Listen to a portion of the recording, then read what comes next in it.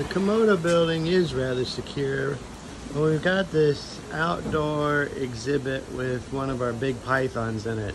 And since our neighbors don't want a python roaming in their neighborhood, apparently, we're gonna go ahead and catch this snake up and put it in a bag and put it in this container and then put that inside the Komodo building. So everything's nice and secure.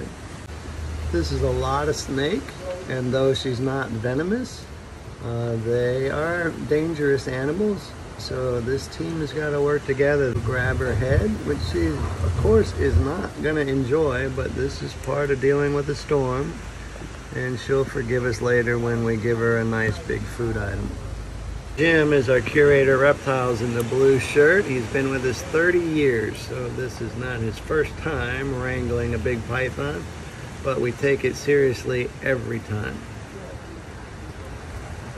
I know you see other people on YouTube being very cavalier with these snakes, but we'd rather just everybody goes home and rides out the storm with their families than has to deal with a severe python bite.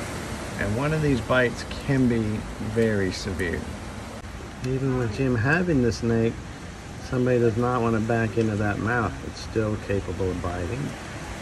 He has to direct it away from the other keepers. We've got a whole group of people trying to get a snake in a bag.